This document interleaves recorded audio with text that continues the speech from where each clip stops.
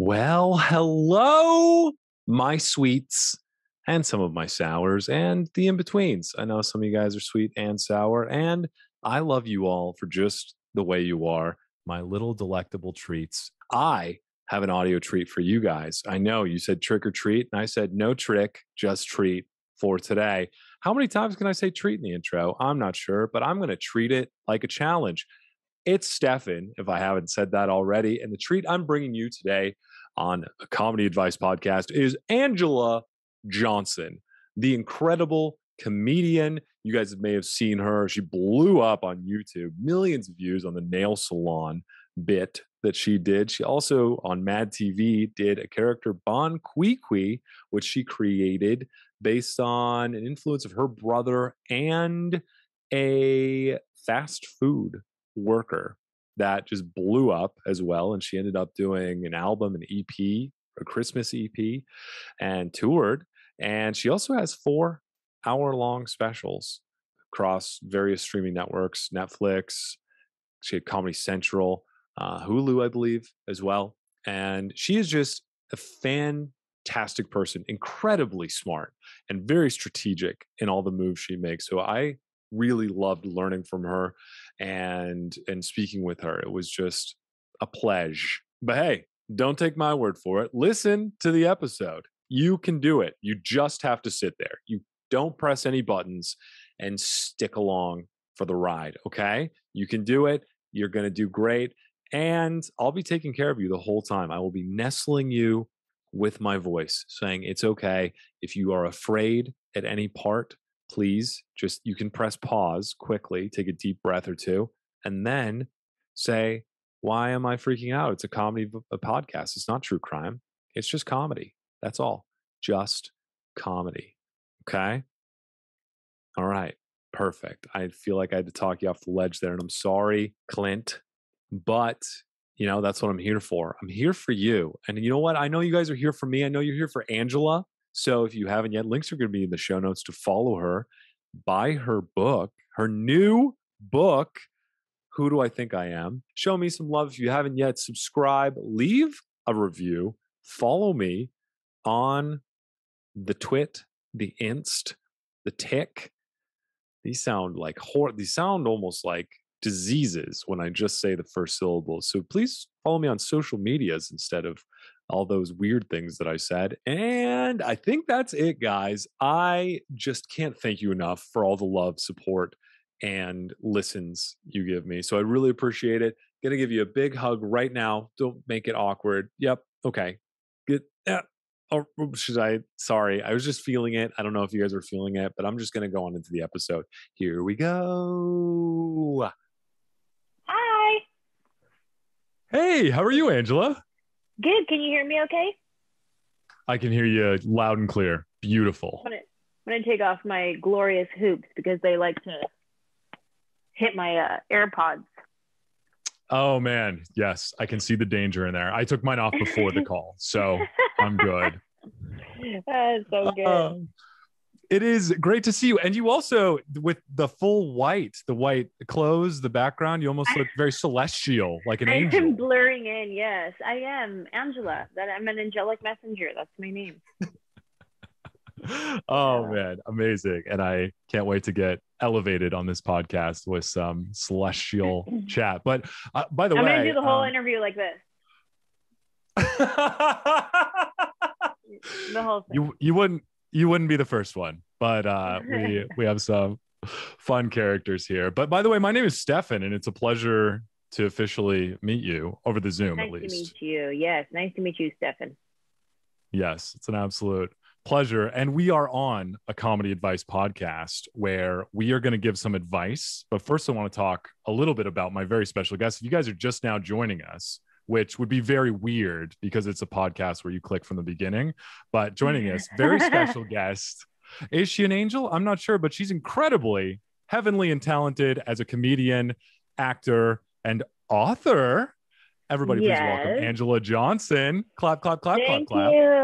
Thank you. Ah, so excited. Anjelah, how are you, by the way? I'm doing well. I just got off doing 2 back-to-back weekends of shows. So I did San Jose Improv. I did the Brea Improv. That was about 15 shows. So I am ready to sleep for a few days, but usually that doesn't get to happen. But I'm doing well. I had great shows. So I'm excited. I'm feeling good. Oh, that's so good. It's radiating off of your aura and face. So it's really awesome to see. And how have the shows been getting back into it? Have you been plowing through COVID, or have you just started to reignite the Anjelah machine in this metaphor? Well, I started in April, and we started off very slow with one weekend of shows a month. And we just now this month started doing like back-to-back weekends. We're still limiting it to only 2 weekends a month right now as we start to get back into things. But this month was my busiest month since 2019. Oh my gosh.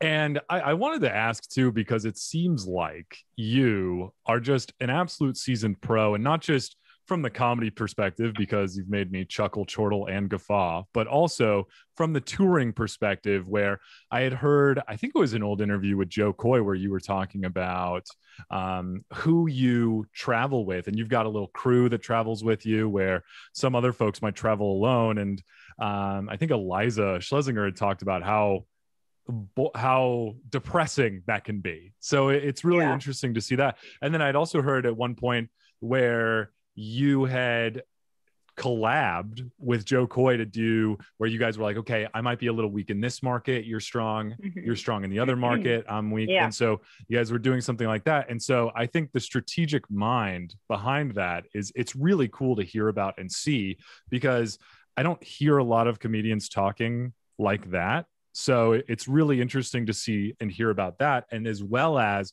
going back in, I was curious to see what your re-debut, I don't know what we call it, just like the post-quarantine, getting back into things. And so how, in terms of, I know you have some shows lined up as well. How have things been in terms of pre versus post?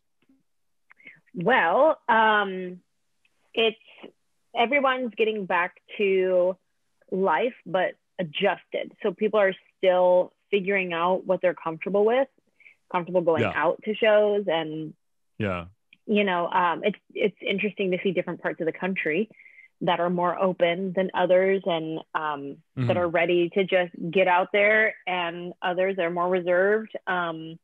But it's been really, really great getting back out. And I'm not doing meet and greets right now, which is interesting. I've been doing meet and greets since day one, and it's always so fun to meet people after the show and hear their personal stories. But with COVID, and I know other comics that are doing meet and greets, and that's great for them. I personally am just trying to stay safe and healthy, especially when I'm doing like 15 shows back to back. I'm like, I can't afford to get sick, so I'm going to go ahead and just protect myself. But then you even have like people like Gabe Fluffy, like he was doing a really good job protecting himself on his run, and then he ended up getting COVID, and he was the only one in his whole crew who got it. So it's like, you never know. But I am happy getting back out, getting back on the stage, trying new material. There's like a sense of not responsibility, but I'm able to bring joy to people who are coming out of a really hard time, and to be able to be a part of that solution is, I don't take it lightly that I get to be a part of that. And so I want to make sure that the show that I'm putting on is a great show, and that people are having fun, that everybody feels welcome, that everybody feels like, I'm not leaving people out. And, I address COVID, and, we crack jokes, but I'm also aware that people have died from this. And there's people in my audience who maybe their dad died of COVID. And so, yes, it's fun to like, let's all laugh at this thing we went through. But then at the same time, there's somebody who's not really laughing at it. And so I'm, careful to acknowledge those in the audience that did lose somebody from COVID, and I thank them for coming out and experiencing joy, and that my prayer is that they would take this joy home with them to their family, to their workplace, to their city, and that joy would remain there. And so it feels good to be able to be a part of that for people. That is super cool. And it's so interesting to hear about too, where a lot of people had to change and adapt with the pandemic and everything, where sometimes, I mean, depending on your job, if you were a sandwich artist at Blimpies, you would have to wear a mask, or if you were in travel and hospitality, you might have to make some things. And being a comedian as well, it's like, well, there's this sick elephant in the room, and we want to joke about it, but we also want to be mindful that this is a true tragedy for some people, and it's hit some people harder than others. So it's a very delicate line to walk. It is. But I feel like everybody had a great time at these shows, and it feels good, and the energy feels good in the room, and you can feel the vibration. You know what I mean? You can feel when people are like vibrating at this high level, and they're just like excited to be out. And when you're talking about things that people relate to, you feel connected. And to feel connected with the artist on stage is like, that's our dream, is to connect with our fans. And I know, me being an audience member, when I go to shows, whether it's music or comedy, whatever, when I feel connected to the artist, you're like that much more engaged, and you're that much more letting go of what you're dealing with in your own life, and just being so present in the moment. So it's been a good, positive experience for me coming back out into the road. That's really cool.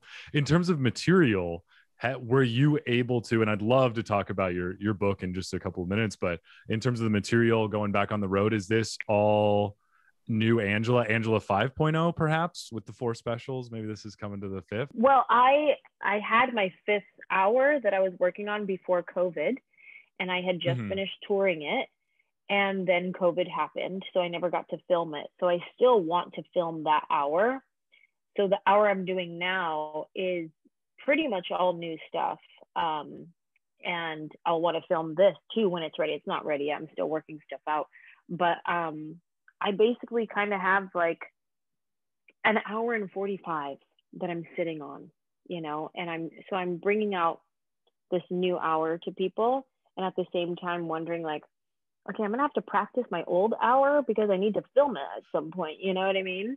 So it's like moving forward, but still holding on to the old stuff because I haven't filmed it yet. Wow. It just amazes me what a prolific entertainer you are, because beyond the, what is this? Well, 5.5 specials, or the 6th that is 6th hour that's being worked on, the character that you've created with Bon Qui Qui, and touring after your album there, and all of this ghost stories with Anjelah, doing podcasts, touring, all this stuff. It seems to me just saying that stuff makes my tongue tired and want to just hide back inside my throat. So, and with the book too, another thing, how are you, when you approach your week, do you say, okay, I'm going to focus on one thing per day, or do you block it out where you focus on a certain thing per hour? How are you able to balance so many things? I'm not really good at multitasking, so I have to set aside time for individual things. So if I have, like when I was working on my book and I had a deadline, everything else falls to the side. Like if they need, hey, do you want to be on this podcast? Hey, do you want to audition for this show? I'm like, I can't do anything until I finish this right here. I have a deadline on Thursday, so everything's gonna have to wait until after Thursday, you know? And I'm sure there's other people that could be like, yeah, okay, on my lunch break, I'll do this. And I'm like, yeah, right. I can't even, I just have to like zone in.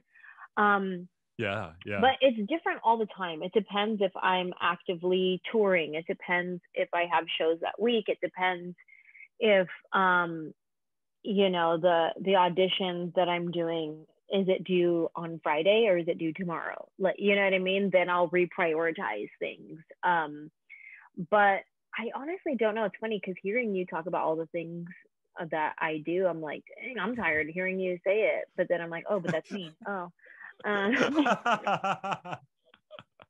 like I'm very strategic and I don't like to overwhelm myself. So the second I start feeling overwhelmed, I start like splitting things up and being like, okay, let's not, like, for instance, my Ghost Stories podcast is on a hiatus right now because I am traveling back and forth from home base being LA and Nashville.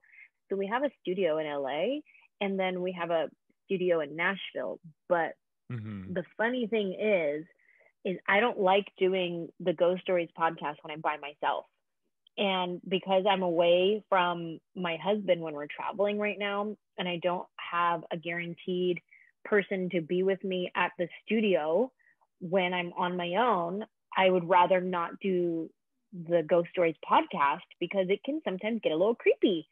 And so I don't have someone to be with me right now. So I'm like, let's just go on hiatus until I have a set schedule where I know where I'm going to be. Cause right now, like, I didn't even have my flight booked home until like yesterday. Cause we're just kind of vagabonds going, and maybe we'll go back to Nashville on Friday. Maybe we'll go next week. I don't know. So, until I get like an actual schedule, then I can like schedule people like to come be with me, come be my guest and that kind of stuff. I put my Ghost Stories on hiatus for a second. Oh, that makes sense. Total sense.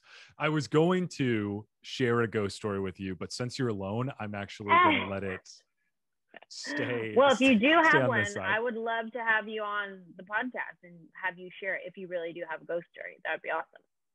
Oh yeah, absolutely. I'll give a little crumb of a ghost story and an inspirational place.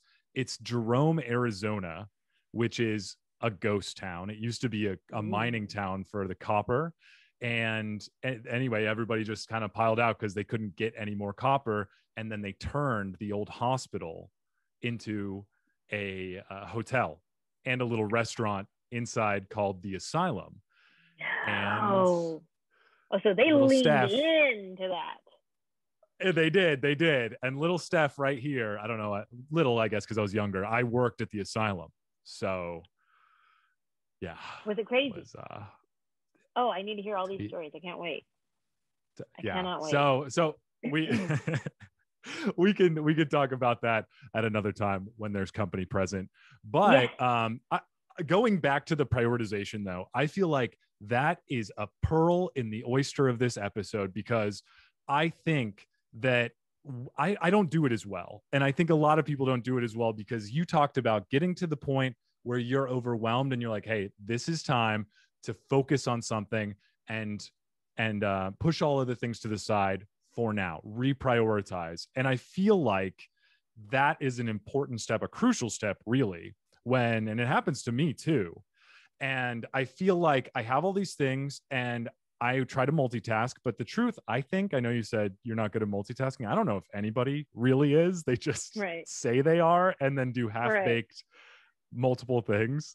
So I think the prioritization and just finding out what do I need to get done by this date and focus on it really helps with clearing our minds and being able to move on to the next thing once that's knocked out, which is really cool. That also helps with anxiety, to be honest, because anxiety is something that I struggle with. And when my calendar is starting to get full, or for instance, if it's just emails coming through that are like, hey, there's this audition, this voiceover audition, you have this interview, you have this podcast, you have, hey, do you want to do this? Hey, this opportunity came through. Hey, don't forget to reply to this email. Hey, did you sign this contract? When my email starts looking like that, then I start getting overwhelmed.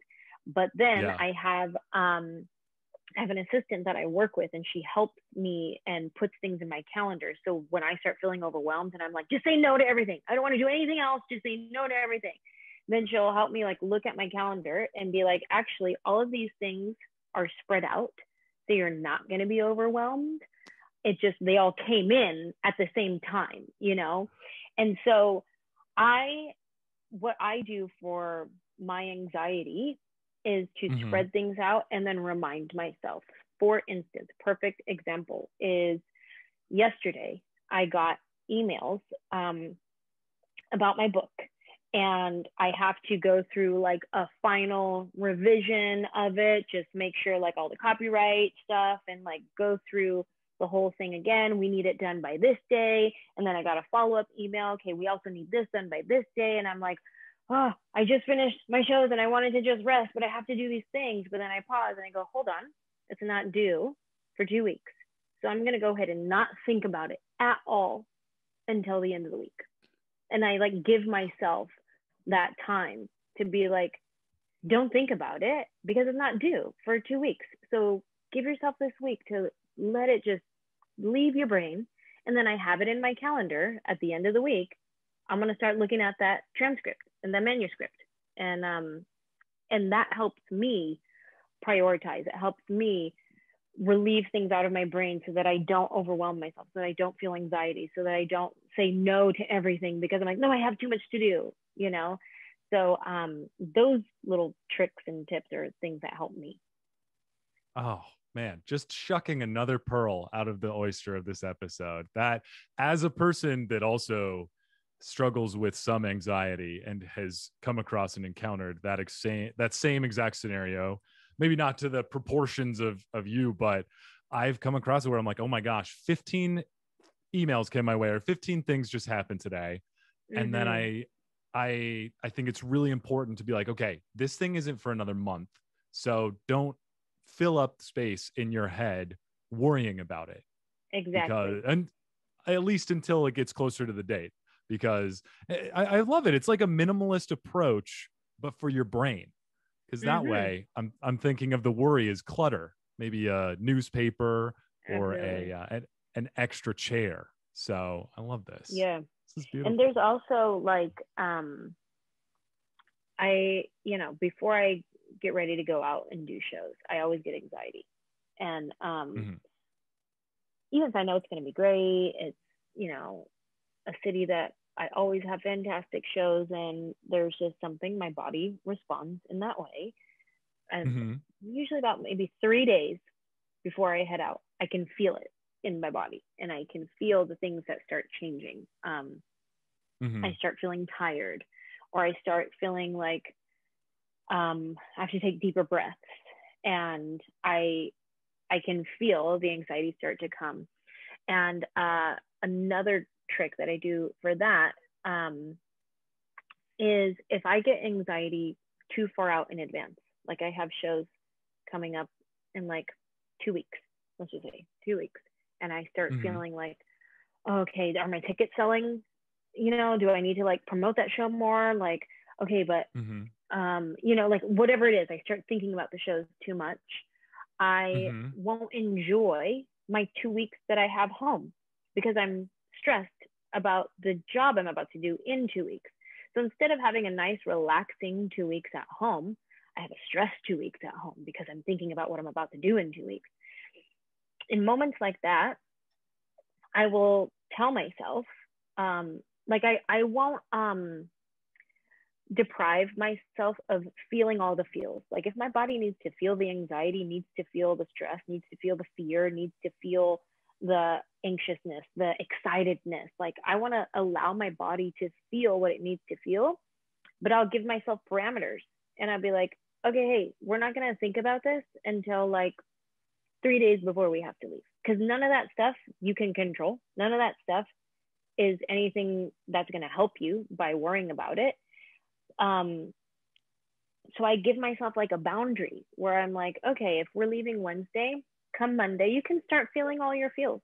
And that leaves me like 3 days of like feeling it and whatever. But at least for that other days that I'm home, I get to like be present in the moment and be with my friends, be with my family without thinking like, I have these shows coming up. Like, I hope they go well. Like, I hope people have fun. Like, what is that going to do for me in the moment? It's not going to do anything for me in the moment. But I understand that my body has to go through this process. So I will let myself go through it, but not this early. Like, you need to enjoy your life and be present in the moment. We were joking about you being an angel, before, but I think it might be the truth, because all of these things, these just holy words into my ear. These might be some of the top 3 things that prevent me from being one of the best humans that I can be. Besides, maybe I'm really lazy. No, I'm kidding. But I mean, these anxiety things, those are all things that I feel. And I'm sure a lot of the listeners and viewers also experience that too. So I think that is a wonderful strategy for being able to do that. Because I have had moments where I have to catch myself being like, stop thinking about this thing 2 weeks in advance. Yeah. Just be with your family, be with your wife and kid. You don't have a kid. You would have thought about that if you would have been thinking in the moment. But anyway. But here's the thing: when you tell yourself, like, stop thinking about that thing 2 weeks in advance, you can't trick your body into thinking like, oh, you don't have a thing in 2 weeks. Like, you can't trick yourself. So you just you like self-talk, and I say, hey, stop thinking about that thing that's happening in 2 weeks. You'll get to think about it. Don't worry. I'm going to let you think and feel all the things, just not yet. And then it's like my body feels like peace. Like, oh, okay, so I will get to process it out, just not yet. Okay, cool. Oh my gosh. It's like a nice anxiety kombucha. You just pour it all in, and then let it ferment, and then when it's ready, then you can pop it open. Yeah. Oh, that's great. Awesome. Well, thank you, Anjelah. I also wanted to ask really quickly about the book. Who do I think I am? Stories of chola wishes and caviar dreams. Really excited for that book to come out. I think it's March 2022, but you can pre-order now. Link will be in the show notes as well. But how long has that been fermenting? How long have you been working on the book? So first of all, this is my first interview talking about the book. So thank you very much. Oh, yeah, so special. Thank you. This is a real honor, real treat. We just announced it like 2 hours ago. So this is my first interview talking about it. I've been wanting to talk about it for a very long time, but I haven't been able to.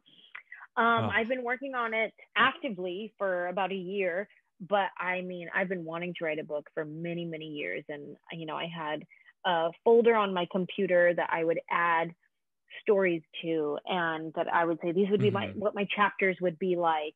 And, you know, what would I want people to feel while they're reading this book, and like all the things, like, and I just kept this folder on my computer, but I never did anything with it.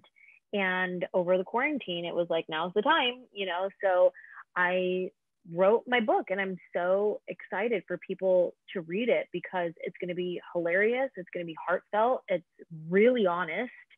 And I think it's really going to touch people's lives. Like, I really think people are going to love this book. I'm really proud of it. And I'm so excited. I was reading the snippet, and it sounds exactly like you were talking about. I mean, you have led such an interesting life, moving to LA to become an actor, you were also a cheerleader for the Oakland Raiders, a Raiderette, if you will, and performed in the Super Bowl, which is super cool. I haven't even been to a Super Bowl, even in the stands. I know. So that's the only one I've been to, and it was an embarrassing game. We lost by over 40 points. It was ridiculous. Oh no. Oh, well, hey, you know what? At least you went to a But Super I was Bowl. there. I was there.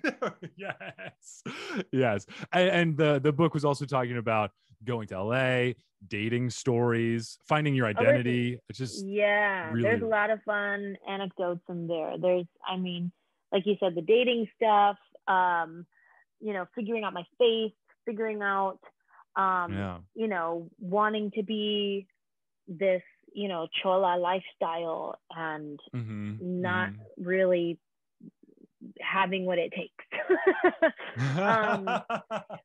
But just like, you know, figuring out who I am. And the title, Who Do I Think I Am, is layered. It's not only who am I, like my identity, who do I think I am, but it's also having the audacity to dream beyond what I saw in my community. Like, who do I think I am to have this big of a dream and then go for it, you know? Oh man, it is really cool, because I think that that's something that I don't know if a lot of people talk about too much, but I think it's a very cool thing to cover, where sometimes we just don't feel like we're worthy. To the identity point too, I know that you had talked about this on other interviews, but just, I know that one of the things that has really blown up when you first started in comedy was the nail salon bit. Mm-hmm. And I know that you had talked about how, and I think in some of the parts you were being your parents and you gave them an accent. But then as you started going and doing more and more comedy, you started finding a more true, authentic self or version of you. And you started telling, and I think your parents are like, you're fourth generation or fifth generation? I'm fourth generation. Okay. My parents don't even speak Spanish.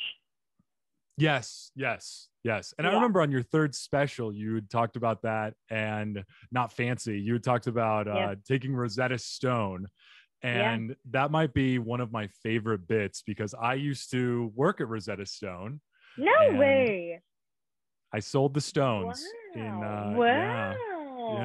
Yeah.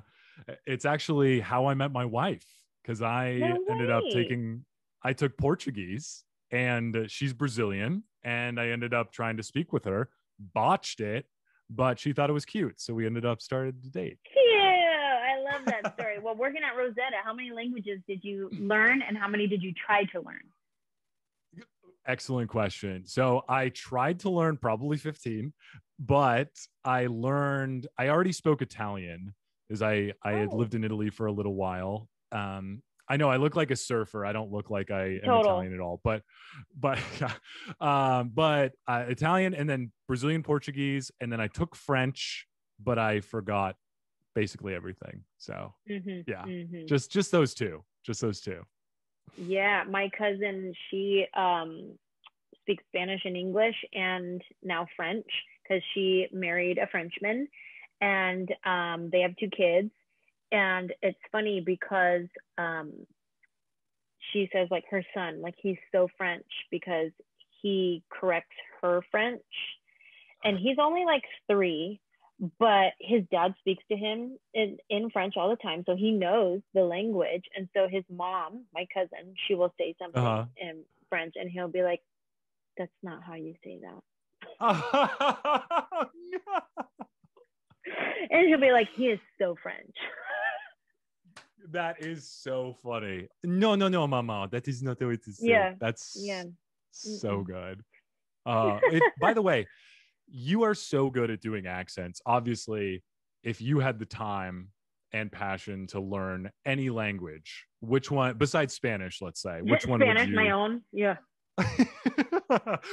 Which other language would you be interested in learning?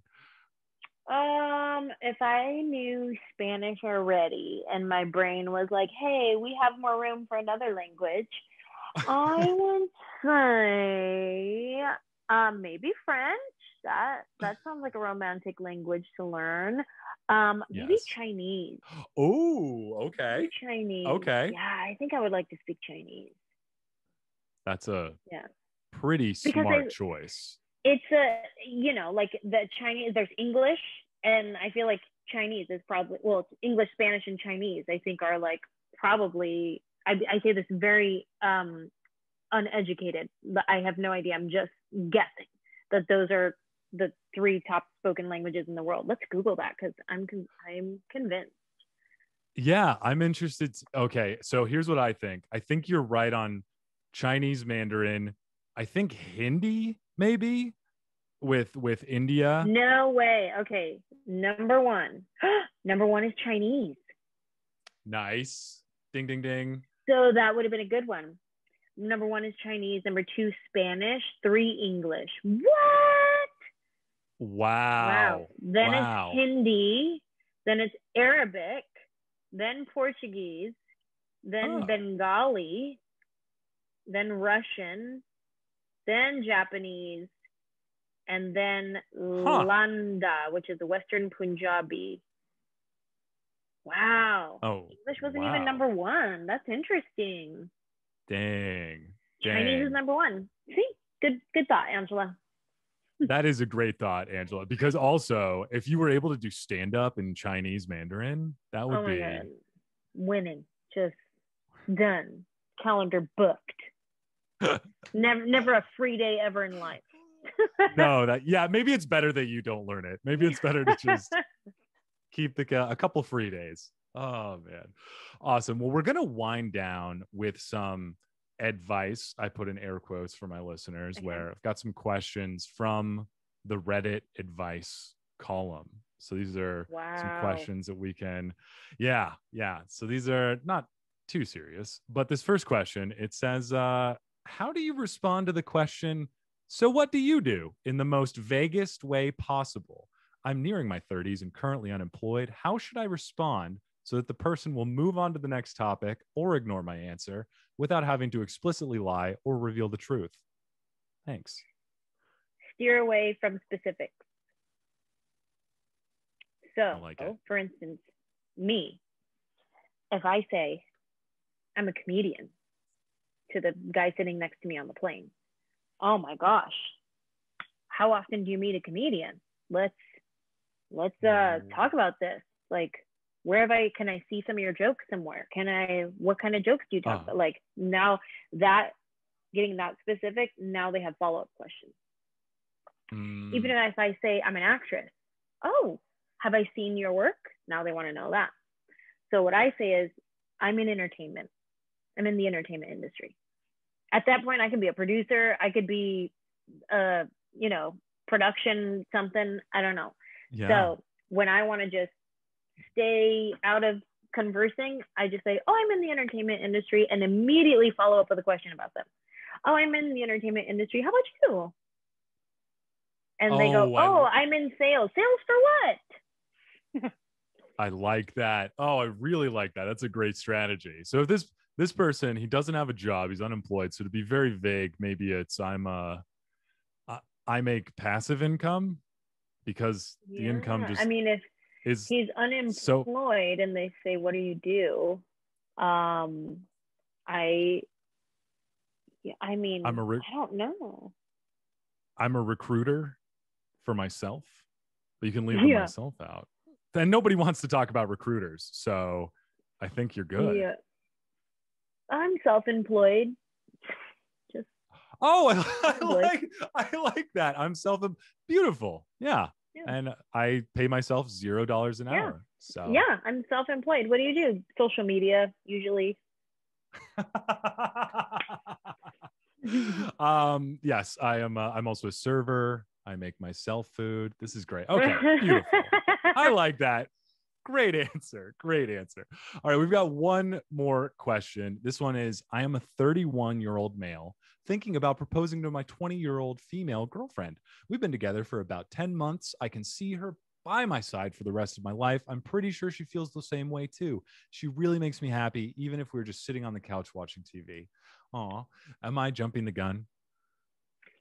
Okay, first of all, anytime somebody says, I want to propose, I feel this way about a person, and I think they feel the same way, jumping the gun.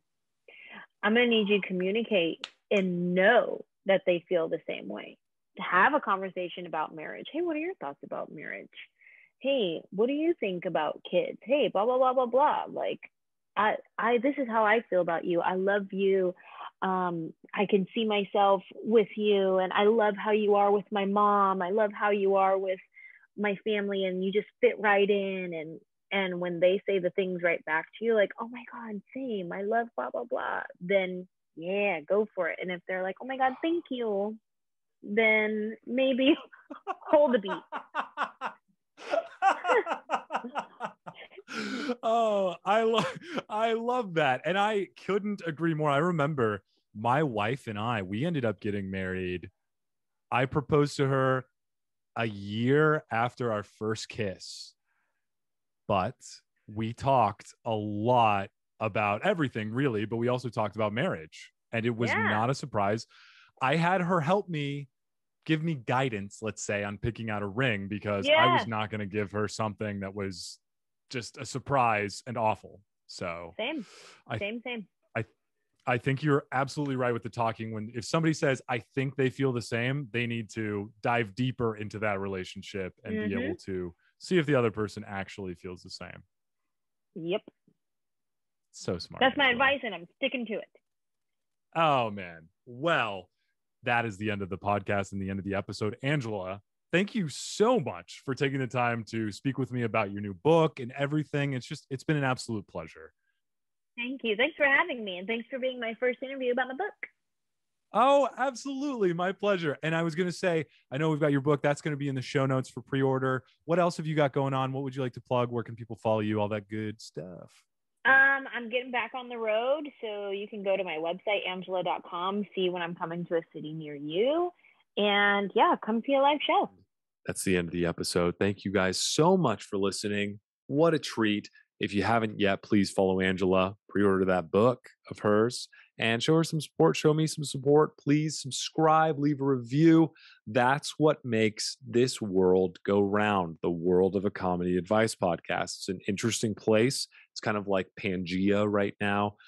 So we're like 250 million years behind the regular world that we live in, but we'll get there. The continents will separate. You guys will start to see some additional stuff from the old Steph Meister, but it'll happen. And you guys will be like, you know what? I was there when Steph was nothing but a dinosaur, nothing but a fossil, and he turned into. I'm not sure if that's how evolution works, but you're not here for the science. You're here for the comedy. That's what it's for. All right, guys. Big old smooch. Mwah. Ciao.